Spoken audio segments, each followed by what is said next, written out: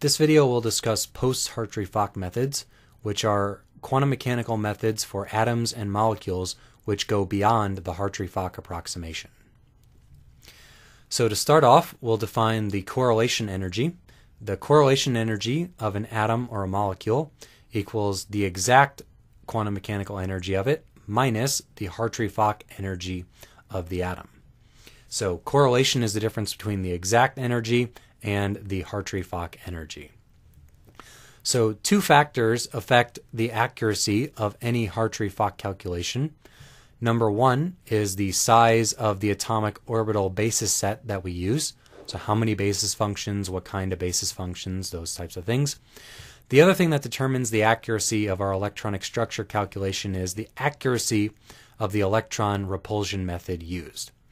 So the rest of this video is going to discuss these two approximations, different choices of atomic orbital basis set, and different electron repulsion methods. There's going to be a lot of acronyms and a lot of stuff you're not going to be familiar with here, but just focused on the general message and some of the take-home points here, rather than the minute details and all the names and acronyms of all these methods. All right, so first approximation is the size of the atomic orbital basis set. This is true in Hartree-Fock as it is for any of these other methods. So first is the zeta level. This is the number of atomic orbital basis functions you use for each angular momentum shell for your atoms. So for example, something that would be double zeta would include, say, 2 sets of S functions, or 2 sets of P functions, 2 sets of D functions, etc., depending on what particular shell you're talking about. So typically, as you include a higher zeta level, if you go from double zeta to triple zeta, your basis set is getting larger, it's getting more complete, and it's approaching closer to what we call the complete basis set. So the complete basis set is a basis set which has an infinite number of basis functions and has 0 error related to point number 1, that the atomic orbital basis set is effectively infinite in size and there is 0 error due to that. All right, a second factor to be aware of in your atomic orbital basis set is polarization functions. So these are if you have values of higher angular momentum functions. So for example, for hydrogen atoms, the ground state occupation is just the 1s orbital. So for polarization functions, you would include p functions for hydrogen.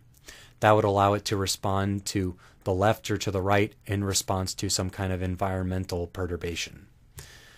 So for hydrogens, a p function would be polarization, a d function would also be polarization. Anything higher than an s function would be a polarization function. For things like carbon, nitrogen, oxygen, polarization would be something like a D function or an F function. In their valence shell, they have S's and P orbitals. So to get polarization of a P orbital, you need at least a D orbital. Next up would be diffuse functions. So things where our exponent in our atomic orbitals is very small, which makes our basis function very large and very spread out. So a diffuse function would help to capture any effects that are happening far away from the atom. Diffuse functions being things that are very large, very spread out. And finally, there's the type of function that you're interested in. These are generally fall into 2 main categories called either Popol sets or Dunning sets.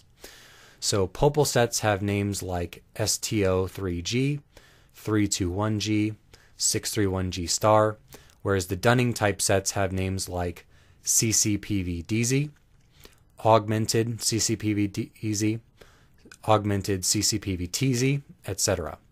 So for Popol sets, you're typically having things where you're mentioning how many atomic orbitals are used at each zeta, so 3 or 2, 1. So 631G star uses 6 atomic orbitals for your cores, and then double zeta for your valence, 3 orbitals combined for one level and 1 for another. So 631G star is double zeta, 321G is double zeta, STO3G would be single zeta. Stars in Popol functions indicate polarization. And for diffuse functions, In Dunning functions, having augmented or AUG in front indicates having diffuse functions. For Popol sets, having a plus in front of the G indicates diffuse functions. And then for Dunning sets, this D or T indicates the zeta level, so double zeta, triple zeta, quadruple zeta, etc. And the letters in there stand for augmented, correlation consistent, polarized valence, double zeta. So correlation consistent, polarized valence, double zeta for the lowest set there. But that's getting into a lot more details there. Going over to number 2, the accuracy of the electron repulsion method used. So Hartree-Fock is one method for electron repulsion. Hartree-Fock treats electron repulsion as each electron feeling the average density of all the other electrons. Alternatively, you can have things called density functional theory, or Mahler-Plesset perturbation theory, coupled cluster theory, or configuration interaction. So density functional theory, or DFT, is another method that has a different way of treating the exchange energy of your atoms and the correlation of them. So where we used exchange integrals in Hartree-Fock, DFT is going to use some different kind of function for that exchange part. The Coulomb integrals are basically work the same as do the one electron integrals, but how they handle exchange and correlation is very different. So these will often be acronyms that you'll see like B3LYP, B97, PBE, MO5-2X. They're usually some kind of acronym, which is usually an acronym of the names of the people who made it, like Becky, Lee, Yang, Parr, Purdue, etc., or Minnesota, and sometimes maybe the year of when they were made, 1997, 2005. B3LIP has 3 parameters in there, so there's a hodgepodge of naming schemes for DFT, but it's close to Hartree-Fock in that it's a self-consistent field method, but it handles exchange differently. Mahler-Plesset perturbation theory is a perturbation theory which acts on top of Hartree-Fock. So the most common MP method would be MP2, second-order perturbation theory, which is a second-order perturbation theory for correlation energy, which is the electrons not feeling each other as average smeared out charge densities, but feeling each other more explicitly. So if you do that to second order, you get a much better answer than Hartree-Fock. Typically, you don't go up to orders beyond MP2 because they get very computationally demanding, and instead you would use something like coupled cluster theory. But yes, MP3, MP4, MP5, they all exist. So coupled cluster theory is something that looks like, well, let's discuss configuration interaction first. Configuration interaction takes the Hartree-Fock ground state. So let's say we have a beryllium atom here with orbitals in our ground state, and then we have virtual atoms. So we can excite electrons into higher energy determinants like these. So single excitation, bring up 1 electron. Double excitation, excite 2 electrons. Triple, quadruple, etc. So these are all excited determinants. And they actually contribute a non-zero amount to your total wave function. So in configuration interaction, you do a variational method where you include a coefficient where you include these excited determinants in addition to your ground state determinant.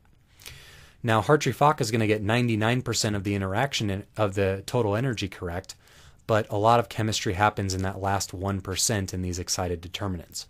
So configuration interaction does a variational method where they get what coefficients we should use for these excited determinants to get this correlation energy where our electrons are interacting explicitly with each other instead of in their average charge densities. Things like CI doubles, or CI singles and doubles, CI singles, doubles, and perturbative triples, depending on how many excited determinants they use. If you excite the electrons all the way up to the total number of electrons, then you're using what's called full CI, which is actually the exact solution to this problem. So the exact energy here is actually the full CI energy in a complete basis set.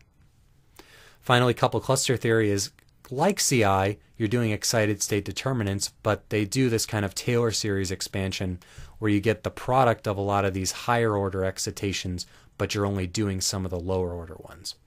Like you'll approximate a quadruple excitation as a product of two double excitations. So these have acronyms like couple cluster singles and doubles, couple cluster singles, doubles, triples, singles, doubles, and perturbative triples, singles, doubles, triples, quadruples, etc. So this all forms kind of a hierarchy here in a two-dimensional plane. So these two approximations, as I said, affect one another.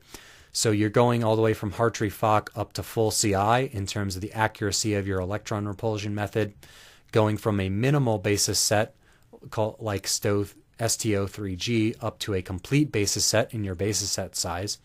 And the exact answer is full CI in a complete basis.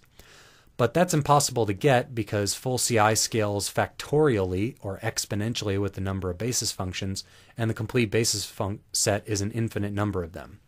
So infinity factorial is a very large number, and we can't actually compute that number.